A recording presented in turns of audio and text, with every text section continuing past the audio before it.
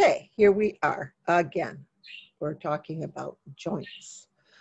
And we're starting to really chew on how the structure and function in our science studies influences and overlaps into our massage application.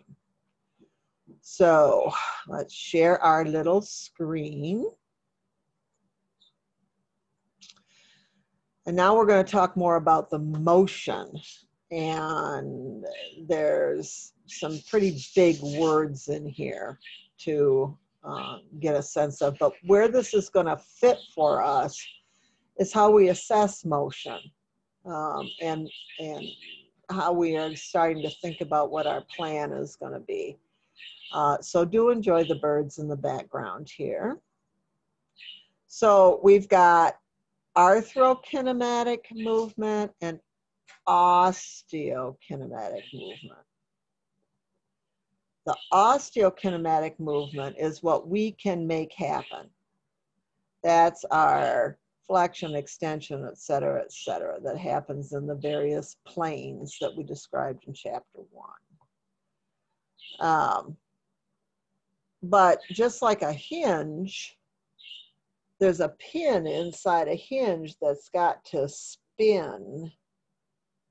So there's got to be space in the joint for this movement to occur, for the one bone to move on the other. And there's a little bit of play in there, a little slop in there. And that's where your arthrokinematic movement is.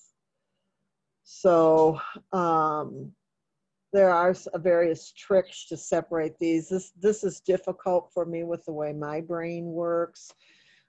These words are really similar. I never totally trust that I've got the right term with the right definition here. And so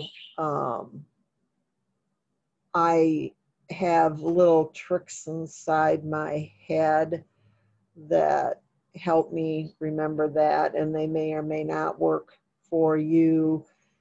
But I know that there's two terms here that are important. And if I remember one, like the arthro, which makes me think of a joint, and then how everything has to fit together in there, that sometimes helps me remember that this is non-voluntary movement within a joint, but that movement has to happen as part of the motion. Maybe you can come up with a better one. But don't be surprised if I get these words mixed up. So if you know I have done that, you need to correct me. Okay, so now we've got some terms that describe that. Inside that joint capsule, those two bones that are there, sometimes there's three, but usually two, they need to roll, they need to slide, and they need to spin. And that movement has to occur. Sometimes this can get the change of the location of the two bones, the orientation of the two bones is going to interfere. So here, this can't spin, and then that's going to send sensory data into the nervous system to the mechanoreceptors in there saying, something's wrong. And typically what happens is when something is wrong, everything stiffens up. And so you will get a limit in range of motion related to that. Okay, so that little bit of movement in there is called joint play. And sometimes we can, as we are doing massage, if we can loosen up temporarily, soften up the structures around a joint, and then a person moves that joint, they can restore their own joint play. I wonder if various types of joint manipulation, like a chiropractor might do, or a physical therapist or an osteopath, I sometimes wonder if that's not targeting how one bone is oriented, related to another, and then allows for more freedom of movement. So then we have the osteokinematic movement, and that's where there's active ability to move the joint. All right. So you have to have the right joint play in order for this to function the very best it can. And there are limits of range there. So at the very end range, which is the anatomical range, if it goes any further than that, there could actually be damage to the structures around the joint. So we typically have what's called a physiological range, where the receptors around the joint in the connective tissue signal, well, careful, you're getting close to the end range here, because if you get to end range, then the anatomical range, you go any further than that, then there's going to be some damage or pinching or something. So we rarely get, our body protects us, we rarely get to our full anatomical range. And then if there's been an injury to the joint, or if there's deterioration to the joint, or there has been some sort of neural dysfunction, then we'll have a pathological range of motion change. And the two that are most common with that is hypomobility and hypermobility. And we've talked about that a little bit already when we were talking about laxity. So underlying joint laxity can assess as hypomobility, because the structures around the joint have stiffened, or the tone is increased in the muscles to provide stability. If we don't understand that there might be hypermobility under that, laxity in the joint under that, massage can temporarily have a pretty good effect on decreasing stiffness and reducing this hypomobility. But when that happens, the stability is disturbed. And so the underlying hypermobility is exposed, and the person might actually leave the massage feeling great and then wake up feeling terrible the next day, because the balance between the stability, mobility has been disturbed. So we have to kind of watch that when we're doing massage.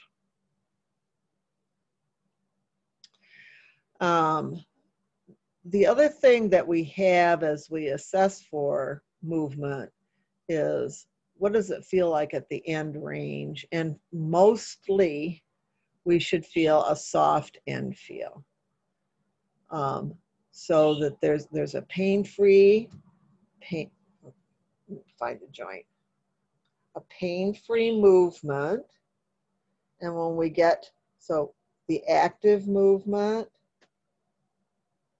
and then the passive movement, and then when we get to the end of it in a soft end feel, there's just a little bit more non-painful give. I mean, we're talking really little.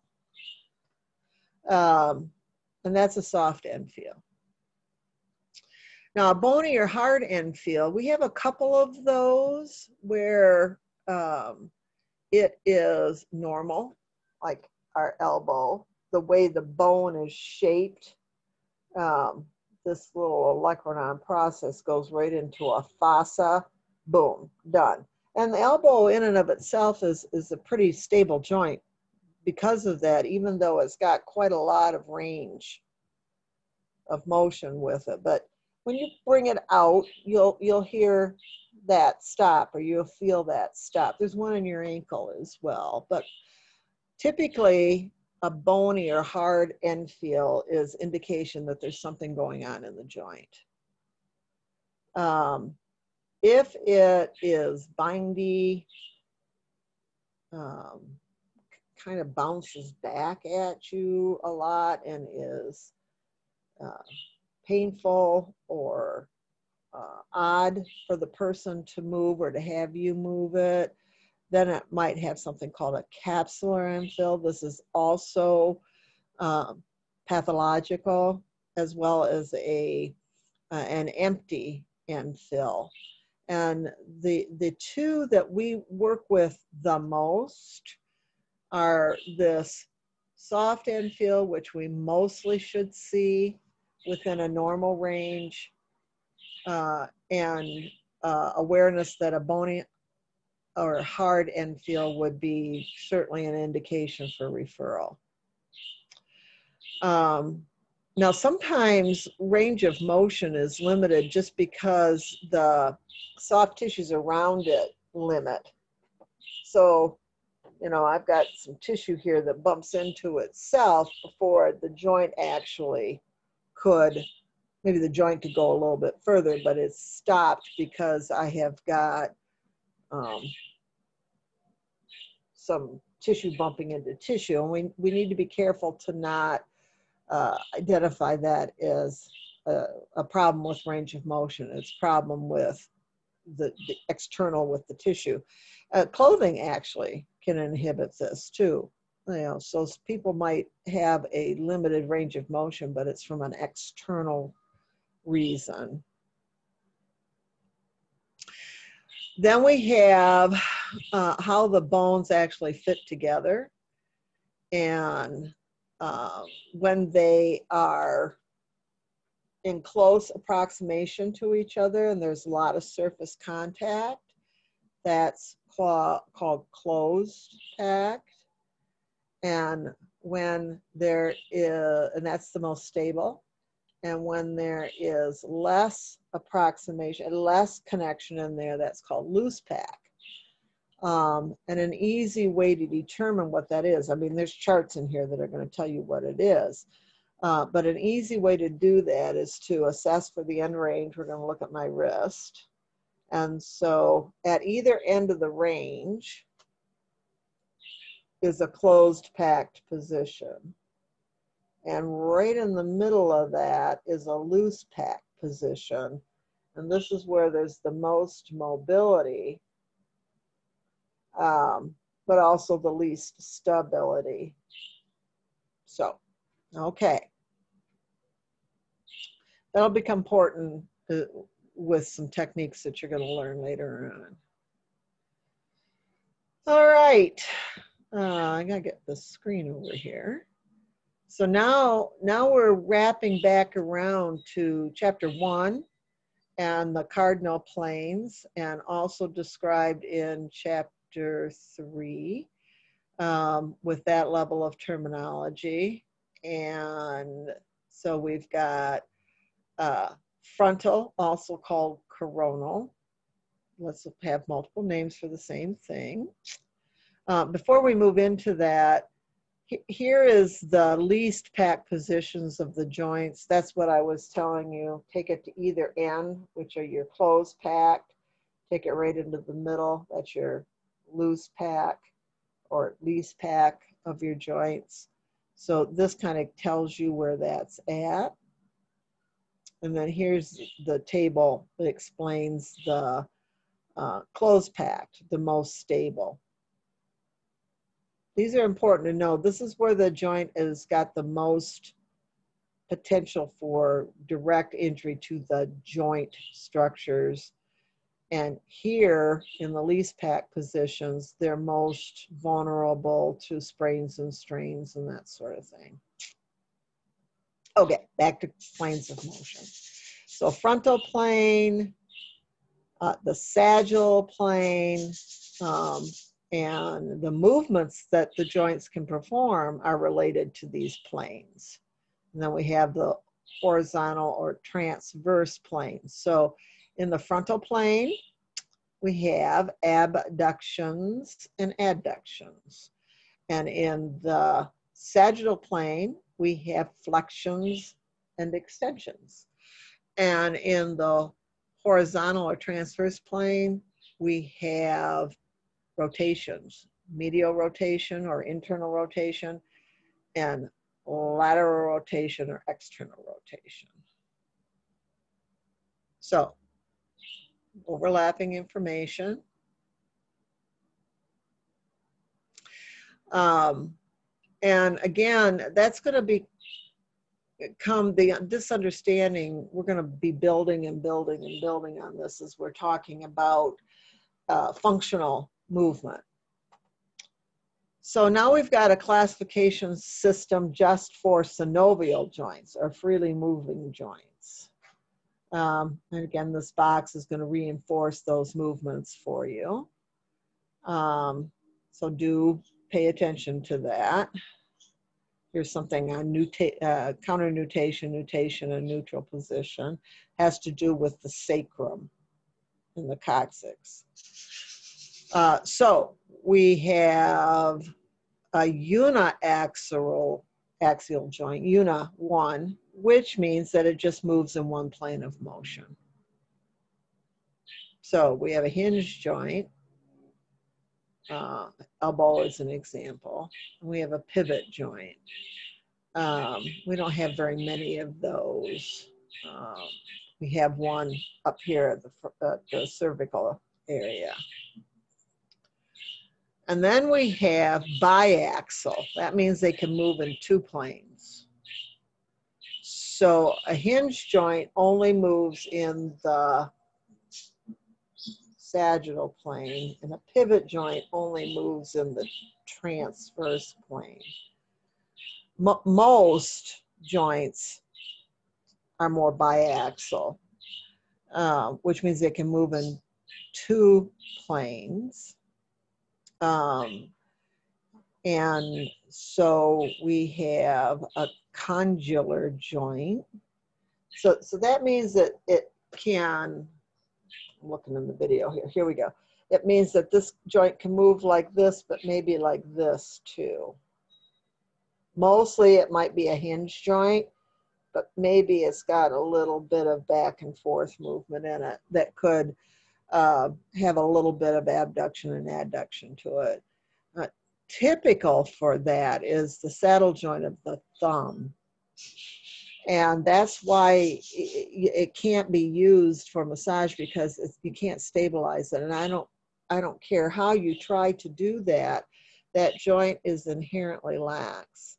So we really need to avoid the use of our thumbs when we're doing massage. You will hurt yourself if you do that.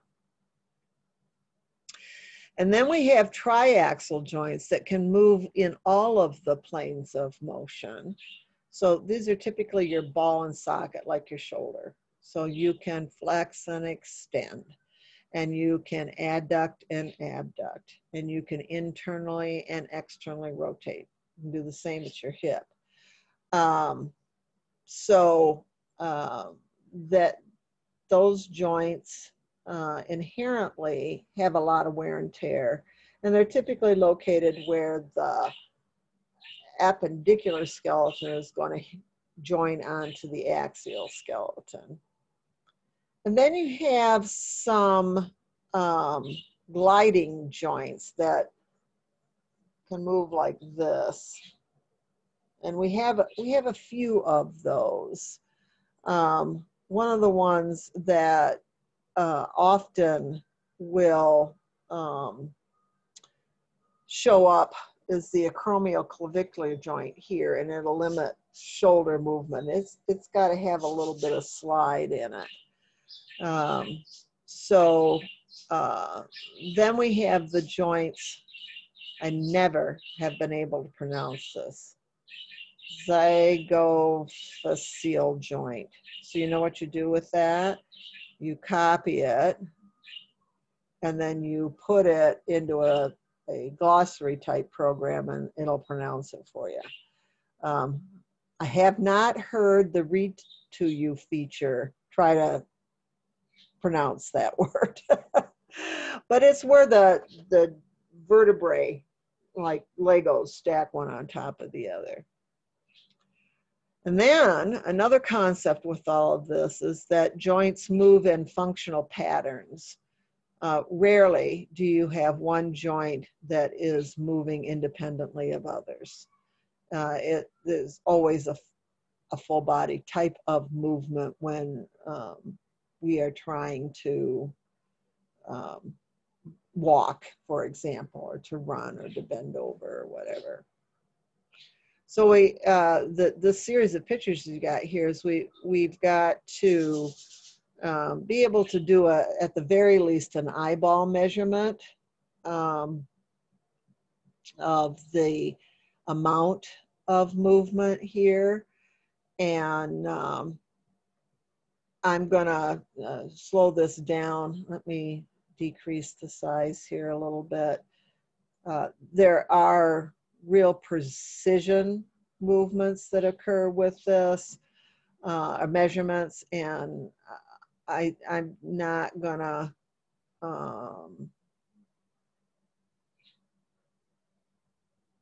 expect you to know that specifically in terms of range.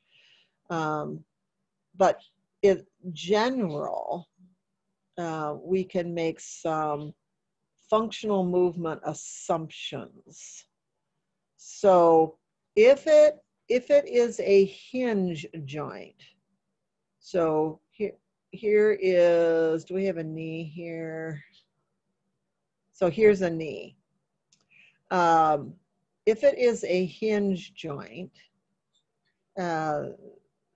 and we are looking at what functional movement would be, and this is functioning on the sagittal plane. So flexion, so the joint angle is decreasing. Flexion in a hinge joint is 90 degrees, comes across right through here, and a little. So my finger here, that's a hinge joint. So this should be able to flex 90 degrees and just a little. And then it extends back out based on anatomical position. So this would be 0. So it goes out to 0, and any extension that could be involved would be 15 degrees or less. So here, when we're looking at this picture right here, we've got a 90-degree hip flexion. So that's a ball and socket joint functioning on the sagittal plane. And here we have got a measurement of hip extension, which is giving the maximal range at 20 degrees. But very workable is flexions are 90 and a little, and extensions are from 0 to 15.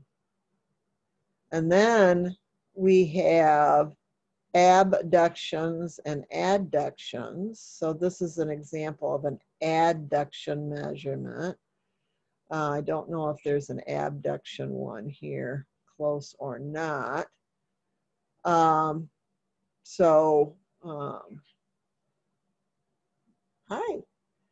So adduction towards the midline, abduction goes away from the midline. So abduction is about 45 degrees to away from the midline to 0. 45 degrees away to 0. And same with your rotations. They typically are a 45-degree. We can see this in here. This is internal rotation. It can move away from the midline here. And then when it comes back, it's 0. And then if it went into external rotation, it would be about the same. All righty, an activity, you know what to do with that. Now we're going to discuss a little bit about what a closed kinematic chain is and an open kinematic chain. So a good way to illustrate this is for you to stand up straight in the anatomical position and then attempt to bend your knee without moving your ankle or your hip. And because your foot is fixed, it's closed, that whole group of joints cannot function independently. Each one has to move a little bit. But if you open that and you sit back down and you get your foot off of the ground, then you can swing your knee back and forth without necessarily moving the hip or the ankle. So closed kinematic chains are more stable. You know, there's a protective mechanism there. Each joint moves a little as opposed to one joint moving a lot.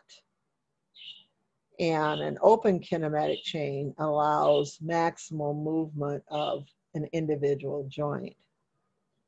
Now, this is important when we are thinking about assessment and or we're doing joint movement with a client. When a client's laying on the table, everything is open chain. So that means that we can overmove a joint if we're not cautious. And so that goes back to flexions and extensions, typically with hinge joints, 90 and a little for flexion, and 0 no more than 15. 0 would be your extension, and then beyond that would be your hyper extension.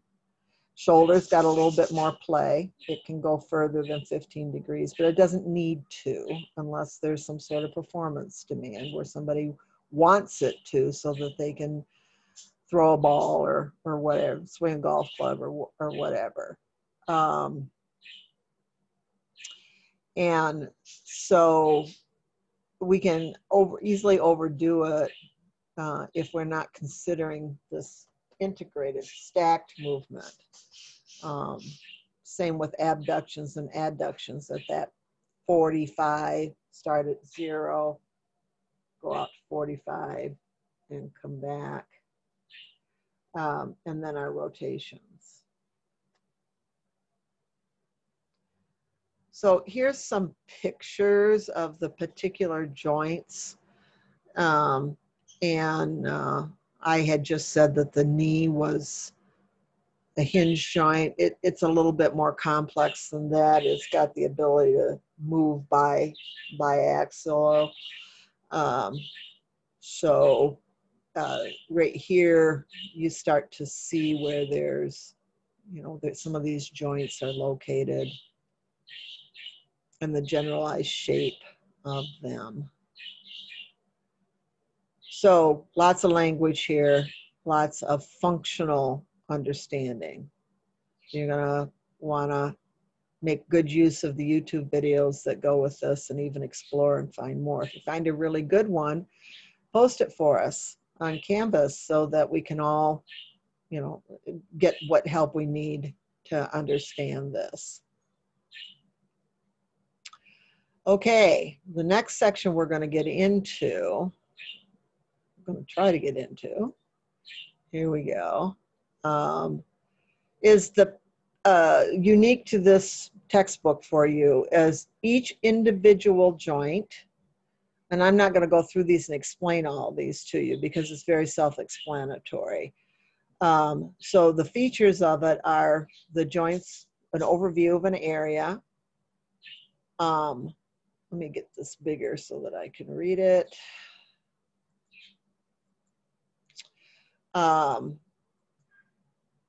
a description, and then detailed information on how to palpate it. And this is what you would do. You would place your fingers on your eyebrows and then firmly slide them up your forehead to the top of your skull where you feel the first indentation. All right. This is, it's something. This is the coronal suture. All right. Pressing your fingers firmly into that suture, follow the indentation down on either side. Top of your ear, I think is what it says here, and the eye. Okay. And then behind the ear, so behind the ear, just above the mastoid process, a bony landmark, palpate the indentation that moves in an arc superiorly and posteriorly. Okay. And then at the midpoint, then we've got, of the lambdoidal suture, then we've got the indentation that goes along the middle and joins with the coronal suture. This is the sagittal suture. All right, and then I'm going to want to do that more and more time. So now my hair looks great. So we're going to palpate those. So here's another joint. Here is the temporal mandibular joint. So it has articulating bones, the temporal bone, and the mandible. So the joint type is synovial, which means it moves a lot, and it's a hinge, so it's up and down. It's moving in the sagittal plane. It's got some ligaments on it, and here are the main ones. And then it gives you a little bit of information about it. Not, again, the way the book's laid out. Here are your pictures of your frontal or your cranial sutures that we just palpated. Let's get through here and find the picture of the temporal mandibular joint. Here it is.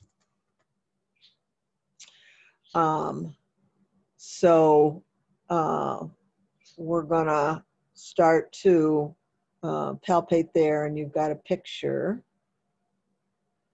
And so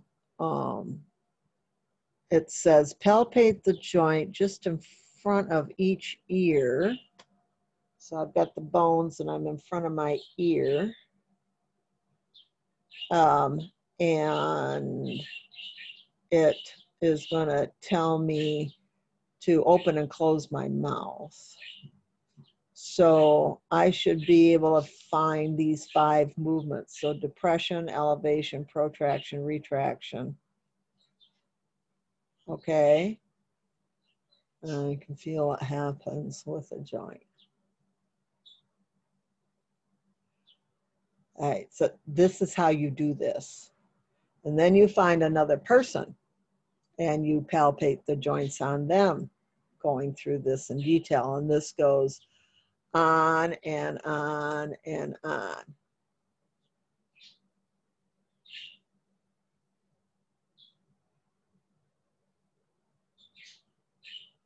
Okay.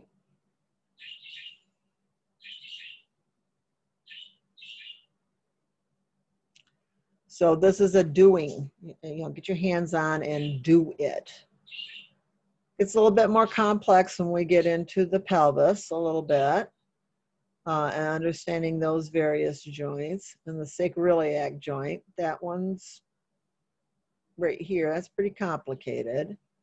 Have a general idea of the main ligaments in the area. Stop and palpate and say out loud the structures.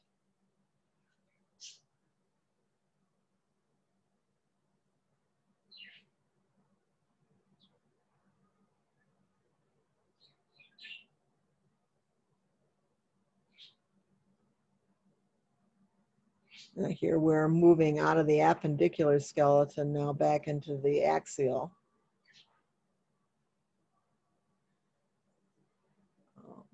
So again, touch and palpate, move it if it will move.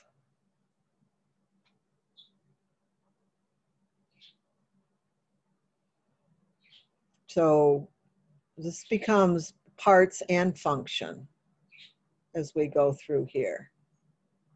So beginning just below the skull, palpate the spinous process of the cervical vertebrae. I think of a dorsal fin of a fish in here. Can't really do C1, C2, you know, that's kind of indented there, but you can start to feel C2 through 3-7. And C7 and T1, that's, you can feel that in there. And then continue along as far as you can to get a sense of that.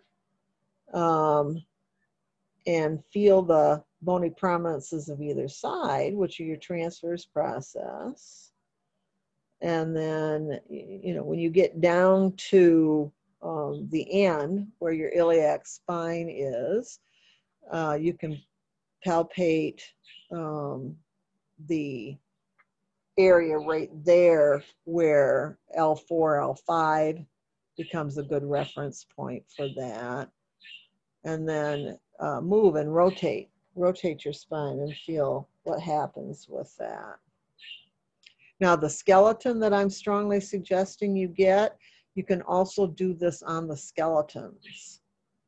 When you are in the classroom, I move those skeletons around a lot so that you can see it, and that's why they're broken.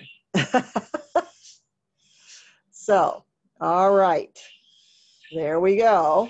And as you are also practicing massage techniques, be aware of what you're touching. Find those bony landmarks, move it around, talk the language over and over, or you're not going to integrate it. And this last section then is how we are going to, in the classroom, integrate this information into our actual massage. So, and we've got our normal range of motion here that I have made more simple with the 90 flexion, 15 extension, hyperextensions, 45s for internal and external rotations and adduction and abductions. But you can see that it's a little bit more complicated than that. And then as you are assessing, now we're starting to do some doing. So in the classroom, this is where we would look at this chapter and start to move these joints and make some determination about what we're feeling with an infeel. And so we will use different kinds of joint movement. So range of motion is the finding. How we find it is through joint movement, which either can be active, the person's doing it, or passive, we're doing it. And then there's a little bit, you know, you can have active assisted and active resisted, and those will be varying degrees between the two. So this is also going to pair up with the biomechanics chapter in the fundamentals book as well. And it's chapter 11. So here's our section summary. And finally, we're going to get into our pathological conditions. And so because this is part of this muscle skeletal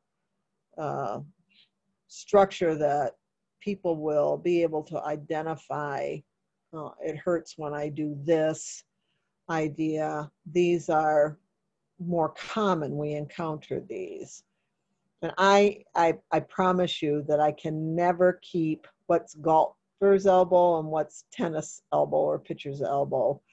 But they are different. So it's inflammation around the condyles. See how the language is building on itself.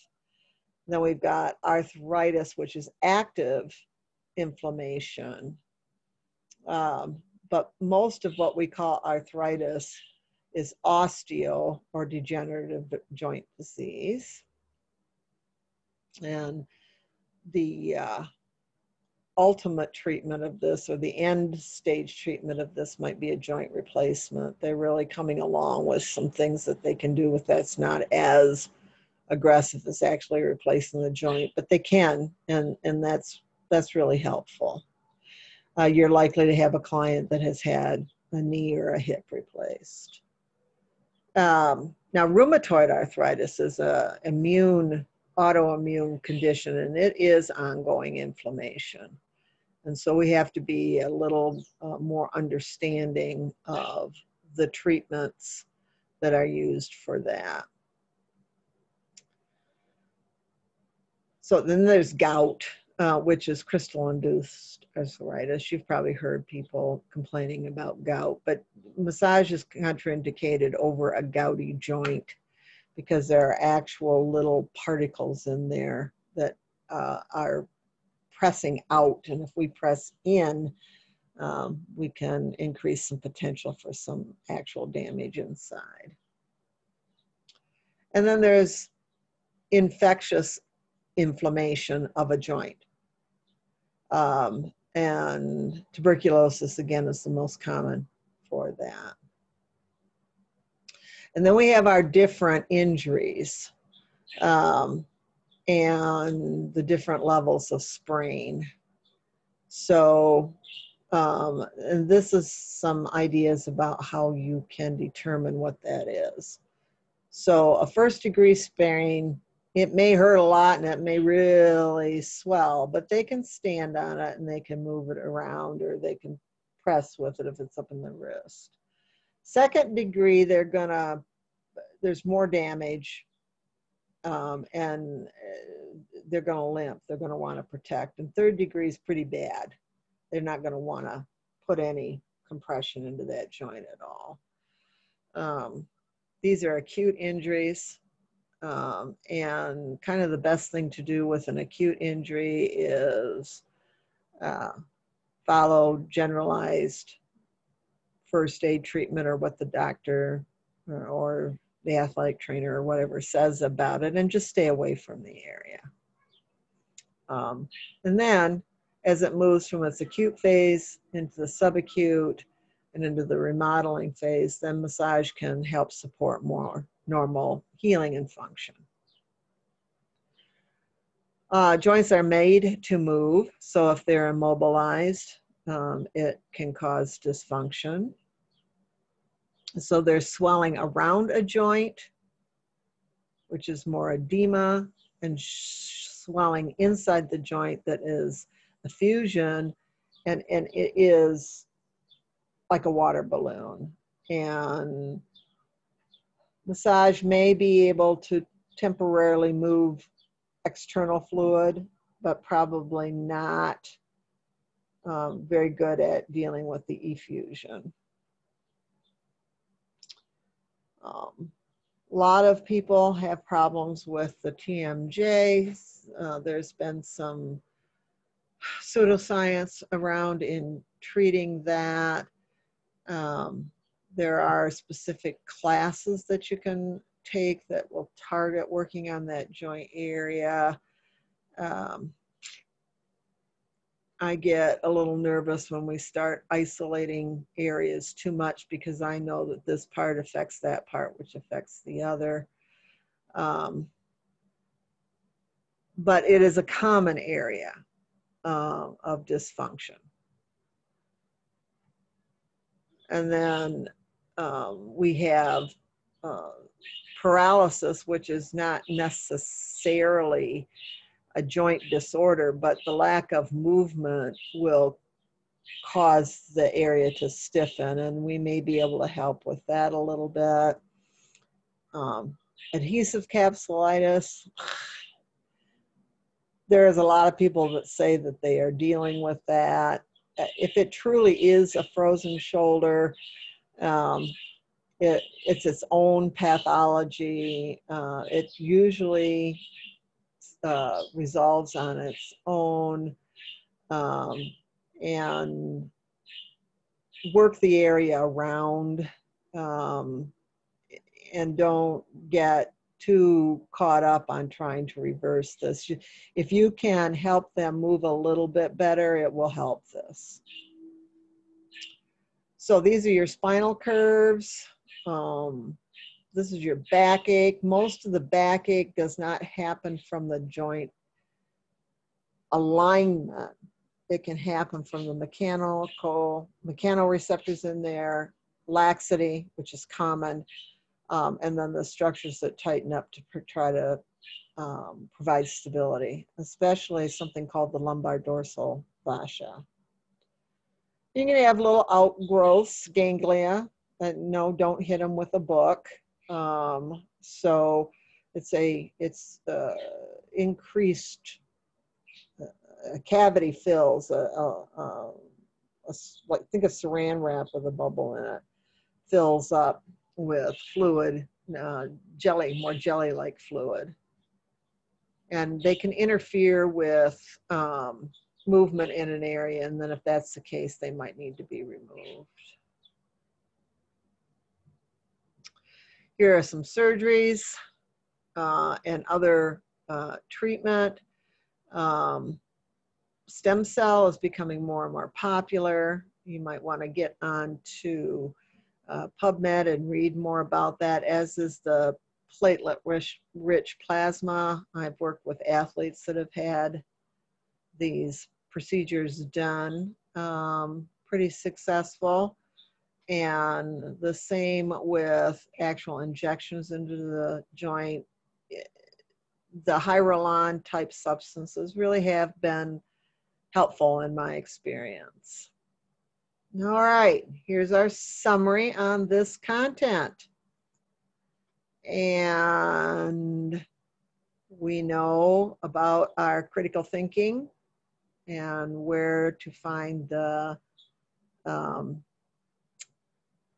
responses, the author responses for that. And you've done enough of these now that for the joint, I would suggest you try to write one and on your own, and that we can share those with each other, because this is kind of a real crossover chapter in this unit, where we're starting to really see specific applications for massage with this. So use this as a model and practice writing one yourself. And then you know all of the stuff that's on the Evolve site for you that we have already posted to Canvas, and what to do with all of these questions. So you're beginning to be very experienced with this now. And you can use the 2 videos for this chapter to guide how you're going to go through this. This is going to take some time. You're not going to be able to read this once, so you're going to have repetition and go over and over and over with this. And then the next chapter now will be about the muscles, and that there's a lot to look at there. I'm not going to describe individual muscles in these videos. I might do some separate chats about common overlapping conditions we find between functional movement and muscle functional groups. We might do some of that, but it's going to be your job just like it is for everything in this book, pretty much. You're going to have to digest the pieces and the parts and the generalized concepts of function, and then we'll teach you how to use that as a massage therapist.